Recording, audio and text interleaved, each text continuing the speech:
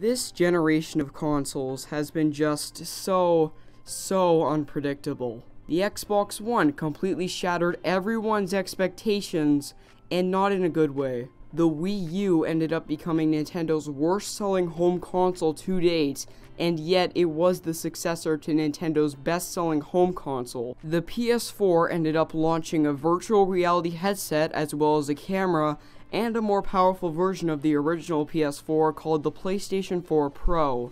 Microsoft announced two consoles at the same time with the Xbox One S and Project Scorpio. The following year, it turned out to be the Xbox One X. Now, the One X is currently the most powerful home gaming console, and it does have the potential to make competitors consider making a console to one-up the X, because they may feel threatened by the power the thing has. So if Sony feels like the Xbox One X is pushing them out of their comfort zone, then they might think of releasing their next console earlier than anticipated. And that is what we are discussing today. Will Sony release the PlayStation 5 in 2018? And if they do, is it because of the Xbox One X? Sony already said in an interview with a German website that the PlayStation 5 is indeed coming, but not anytime soon. Ever since, people have been trying to predict when Sony's next console, the PS5, will hit store shelves. Some people are saying 2019, some are saying 2018, and a few are saying somewhere in the 2020s, but Sony hasn't officially come out and said when it's coming out yet, so we can't tell who's right or wrong right now, but we can take a guess. So do I think the PlayStation 5 is coming out in 2018? Absolutely not. I mean, if you are positive that the PlayStation 5 will undoubtedly release in 2018, let me just tell you why I really think it's not going to release that early. So starting off, let's look at the list of all the PlayStation consoles release dates. The PlayStation 1 first came out in 1994.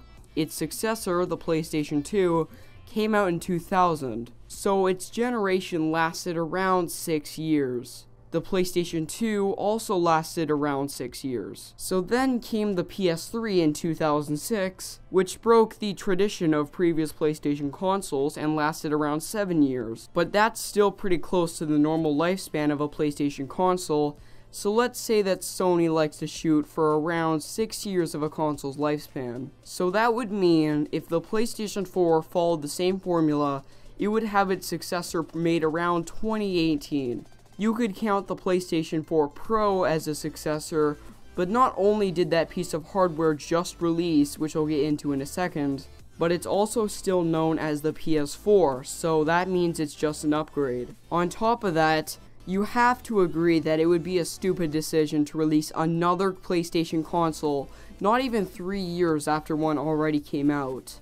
If Sony cares about the PlayStation 4 Pro, which I think they do, they will give it a longer lifespan than just 2 years. And could you imagine how mad people would be if they paid $400 for a new gaming system and they couldn't even get 3 years out of it before a successor came out? I would imagine raging PS4 Pro owners would probably decimate Sony's Twitter, and probably some would ask for refunds. Also, don't forget that the PS4 came out in 2013, so if Sony released their new console in 2018, then it would break the basic PlayStation formula, but it's close enough, so it's not a huge deal. But Sony has never shot for under 6 years of a console's lifespan. Not to mention, other companies have tried releasing a game console way before it's needed, such as Sega with the Saturn and the Dreamcast. And you know how that did for them? So it would just be an overall disaster for the PlayStation 4, PlayStation 5, PS4 Pro, and pretty much all of PlayStation. So Sony, remember that the PS4 is doing good enough to hold its own against the Xbox One X. Yes, the Xbox One X is a very powerful system, but it's currently lacking in exclusives. Sony has a good amount of exclusives, third-party support, and games. So it comes down to games versus hardware. And I think since Sony has games in the green, they won't need to have to worry about hardware. They already have a pretty powerful system with a good amount of games on it. And also, if Xbox steps up its game with the X and makes sure to get its sales going up, then okay, I could see why Sony would be scared. but hopefully they would keep to their senses and remember that they just recently made a new piece of hardware.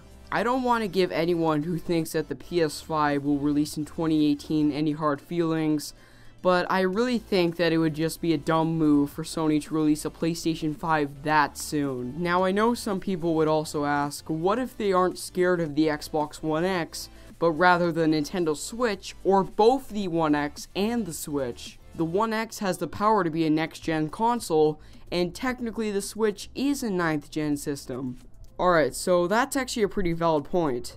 The Switch is selling well. In some places, it is even outselling the PS4.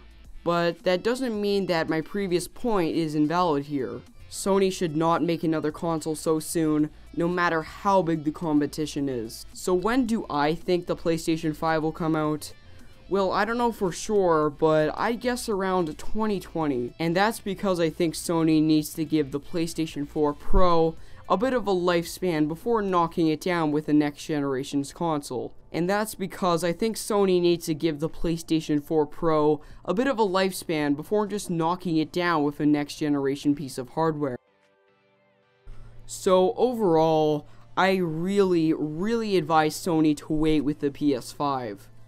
The Xbox One X is a pretty strong console and is superior to the PS4 Pro when it comes to specs, but Sony, you're good. You don't need any more hardware for at least the next couple years. I know I'm not the only one telling Sony this, but even so, I still want to make this video to let everyone know why Sony shouldn't release the PS5 in 2018, and why they probably aren't going to. So, I hope you did enjoy this video. It would be appreciated if you shared this video, but it's always up to you. I'll have a link to my other social medias in the description, and see you.